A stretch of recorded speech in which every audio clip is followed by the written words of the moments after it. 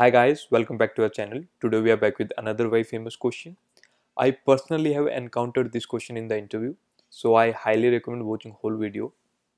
So let's read what question says. Write a SQL query to get the nth highest salary from the employee table. So we are given the table which is employee, and we have IDs and we have the salaries. Let's take an example. Suppose n is 2, so the highest salary is 300 and the second highest is 200. Then we need to return 200. So let's see it on pen and paper how we're going to write this query with a bigger example. I have taken the table employee which have IDs and salaries. So question says we need to find the nth highest salary. For the sake of example, let's take n is equal to 4. So the first thing came to our mind is, what if we sort the salary in the descending order?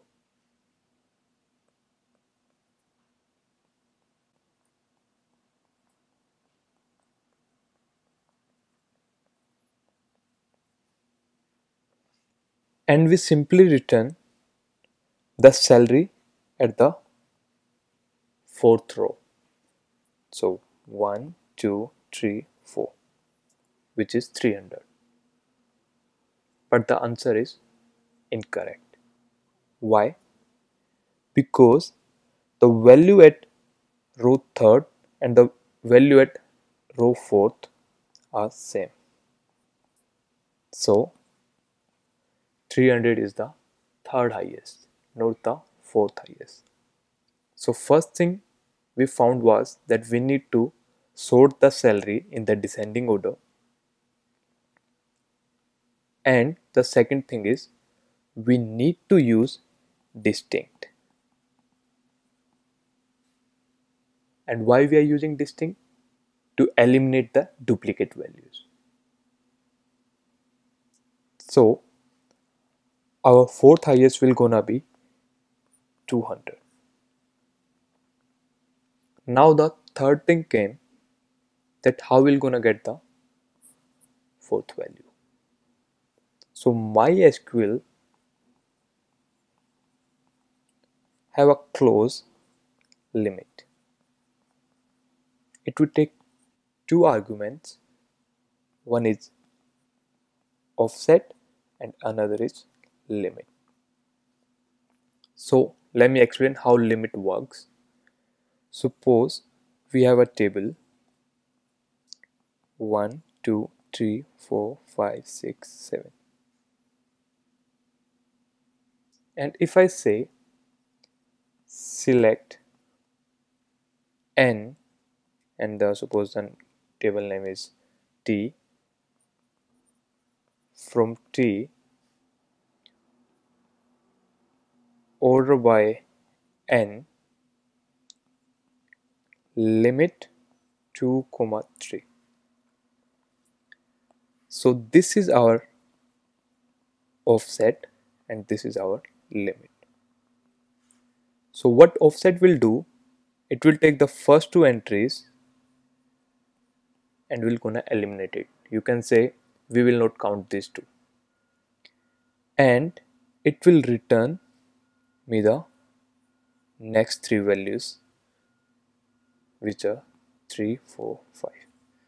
So how the limit work, that it will give me the values of the limit after the offset. So first thing was we need to sort our salaries in the descending order. We need to use distinct, and third we will use limit. So let's write the query. Select distinct salary from employee, order by salary in descending order, and we will set our limit to n1, and let's set our n equal to n minus 1. So why we are setting our n to n minus 1 is because, see here, if we take n equal to 3, and so our n will become here in the query n minus 1, which is equal to 2. So our offset is 2, so it will eliminate 200 and 300, and it will return the first value after the offset, that will gonna be 100. So let's submit it. Let's see how it works. So it works fine, and thank you so much for watching the video. If you have any question, please let me know in the comment section, and if you like the video, please give it a thumbs up, and please don't forget to subscribe. Thank you.